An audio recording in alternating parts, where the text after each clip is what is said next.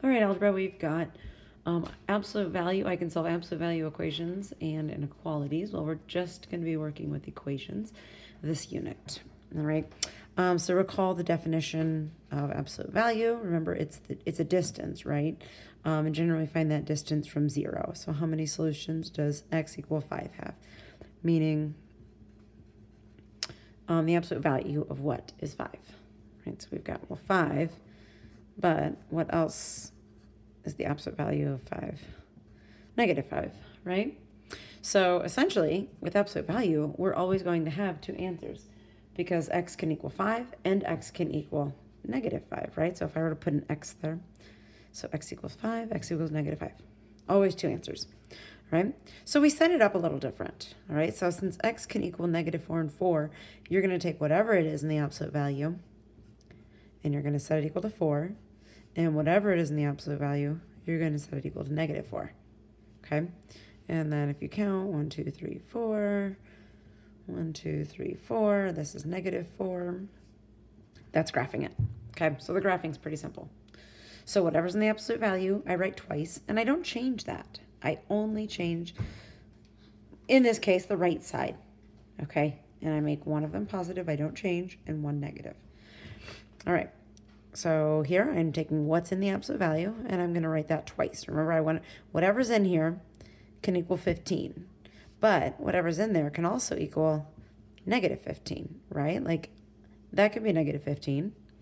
So 9 plus x and 9 plus x. Oops, sorry. So notice I didn't change that. Okay, now let's solve. Minus 9 minus 9.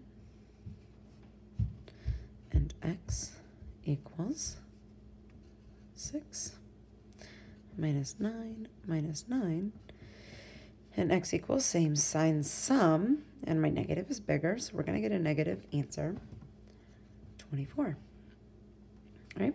And so if you're like, what? How can we get a negative answer? Well, we know that right here, x equals negative 4. And x equals 4, right? Those are our two answers. So if I were to plug this back in, it's got to be true, right? So well, let's see. Let's work right up here. If x is 6, 9 plus 6 is 15, right? So the absolute value of 15 is 15. Now let's plug in negative 24. So 9 minus 24 is negative 15. So is the absolute value of negative 15 15? Yep, it is. So that's why those are our answers. All right. So again, this inside can equal 2, but it can also equal negative 2, right? So I'm going to set it equal to 2 and negative 2. What's inside here doesn't change. So I call this our absolute value side, and we write it twice with no changes. I call this the non-absolute value side. Doesn't matter because eventually it will be. But this is my positive negative side, okay? So you're always going to have, you're going to pick one side to be your absolute value side that you write twice, and you're going to pick the other side to be your negative positive side. Okay, so this is my absolute value side, and I write it twice.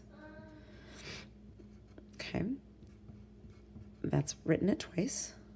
This is my positive negative side. I've written it once positive and once negative. Okay, so I'm ready to multiply by 4 and multiply by 4 because those are dividing. And x equals 8. Multiply by 4 and multiply by 4, and x equals negative 8. Well, let's see if that's true.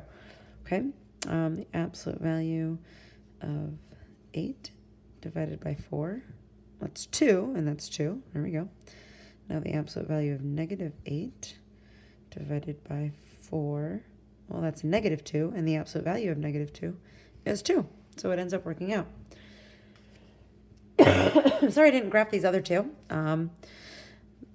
Negative 24, that's probably 0, and that's probably 6-ish, okay?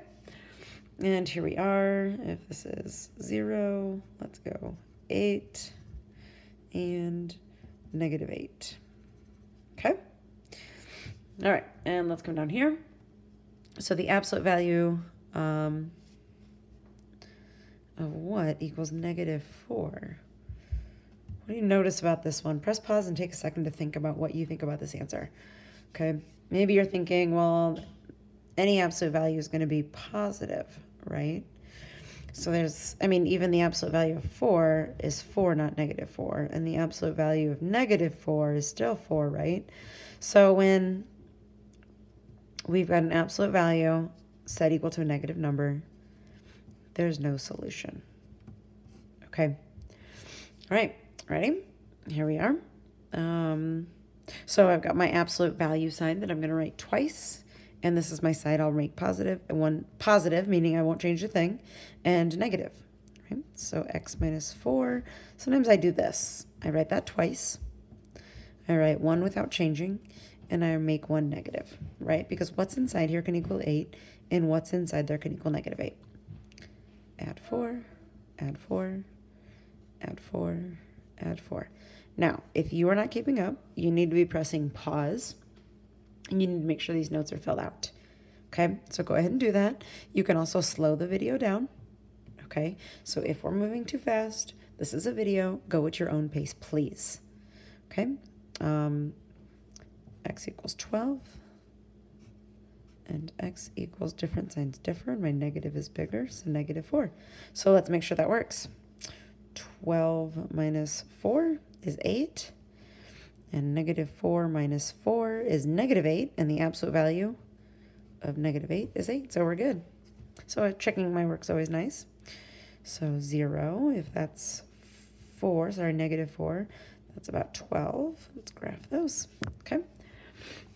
This unit, our graphing is going to be pretty simple and straightforward like this.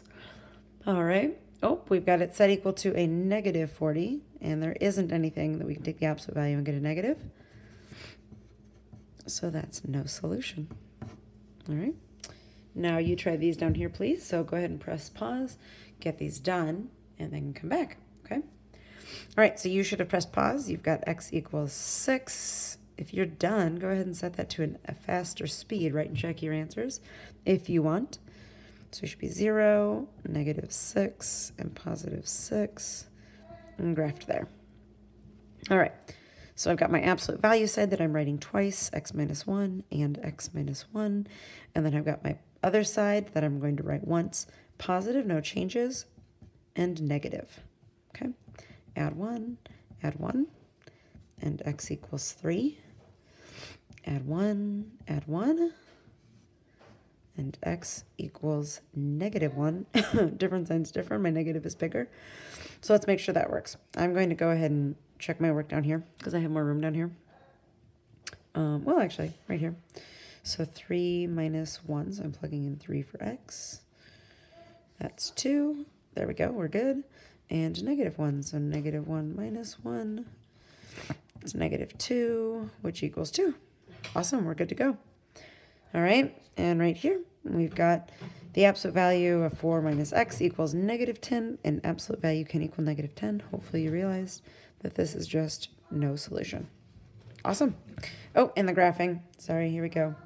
So if this is 0, 1, 2, 3, and negative 1, there we go. Okay. I know this says day 2, but this actually we are going to get to, and this is going to be day 2. All right, so here we go. You might notice now that the absolute value is not alone, right? So I have more numbers with this absolute value. And so I can't take so remember we took the absolute value side times 2, and the other sides are plus minus. I can't do this until my absolute value is alone, okay? And right now my absolute value is not alone, right? So it's kind of like boxing the variable. If you think back to 1 and 2 steps, to get that 4 away, you subtract 4 and subtract 4, right? And 4 minus 4 is 0. Ooh, this is where it gets interesting. 16 minus 4x equals 0. So ready, I've got my absolute value side that I would write twice. But think about this. Is there a negative and a positive to a 0? Nope, there isn't. So there's only one answer when your absolute value is equal to 0. Okay, otherwise you're always going to have 2 answers. But here's the exception. So I'm just going to do 16 minus 4x equals 0, right? Minus 16 minus 16. Negative 4x equals negative 16. Divide by negative 4. divide by negative 4, and x equals a positive 4. Okay, so if this is 0, this is 4. Let's go ahead and check our work. Okay, plug in 4. 4 times 4 is 16. 16 minus 16 is 0, plus 4 is 4. So there we go. Our solution is x equals 4. All right, ready? Let's come on over here. All right, so we always want to look, is my absolute value alone? So I can cover it up, and it is not. So this has to get away, right? And you've got to think, well, how can I get this negative 2 away from it? And one thing I like to think about is this absolute value. You know how to get x alone, right? When you're solving a two-step equation, you know how to get x alone. It's the same way you get an absolute value alone. So I'm going to pretend like this says, ready? I'm going to treat this absolute value and everything that's in it like it's just x. Okay, so I've got negative 2 plus, not the absolute value of negative x plus 5, but x equals 5. Well, you know how to get negative 2 away. You would add 2, and you would add 2, right? Well, we're doing the same thing. So add 2 and add 2. Okay, now the absolute value is alone. Negative x plus 5 is equal to 7, all right? And we're positive over here. So my absolute value set part, I'm writing twice. So negative x plus 5 equals, and negative x plus 5 equals, and then I'm going to have a positive, one that I don't change, and a negative, one that I distribute that negative, right?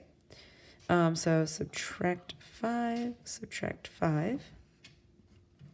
and negative x equals 2, but I've got to divide by that negative 1, divide by the negative 1, and x equals negative 2. There's not a lot of room here.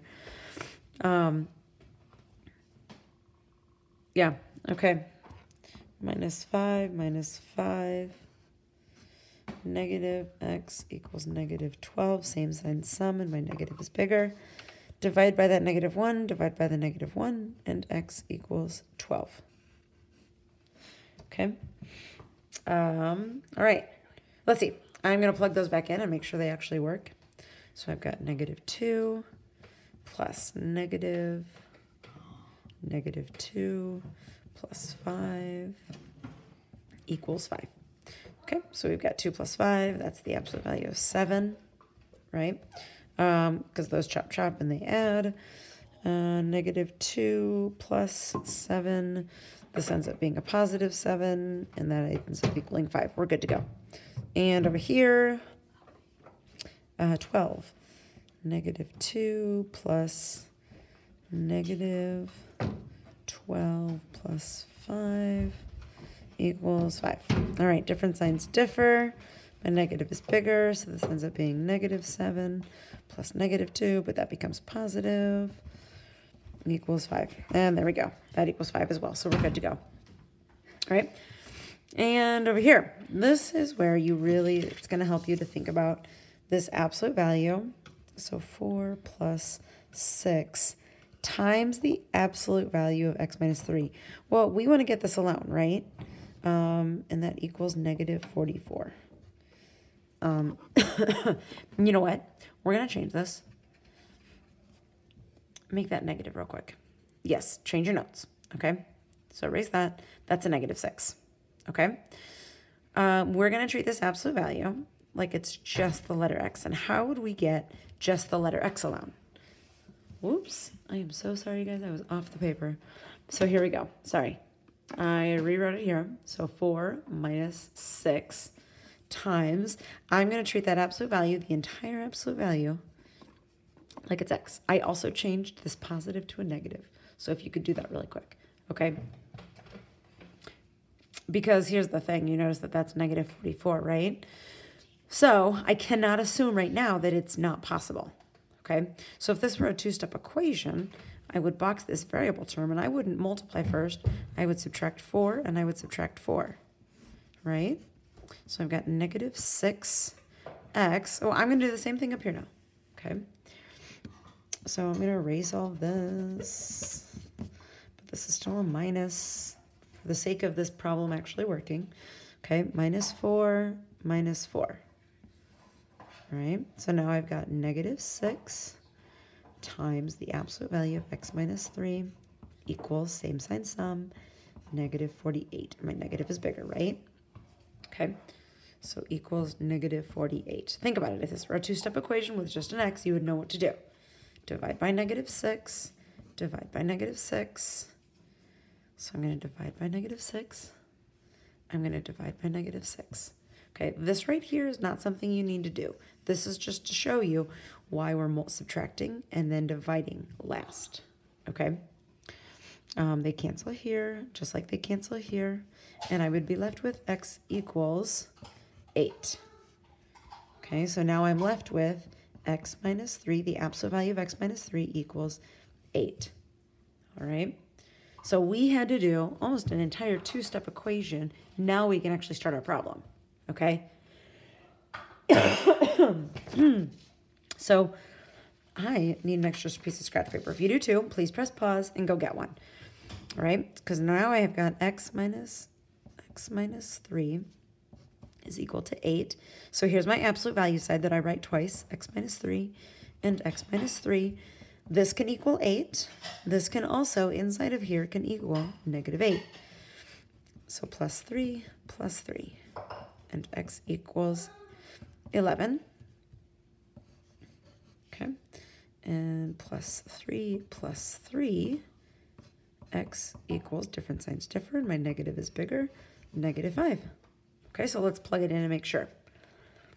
We've got 4 minus, I did change that, 6 times the absolute value of 11 minus 3 equals negative 44. And then I'm going to write 4 minus 6 times negative 5 minus 3 equals negative 44. You might notice right now that 11 minus 3 is 8, and negative 5 minus 3 is negative 8. So we get the same answer, right? So this is 8. 4 minus 6 times 8.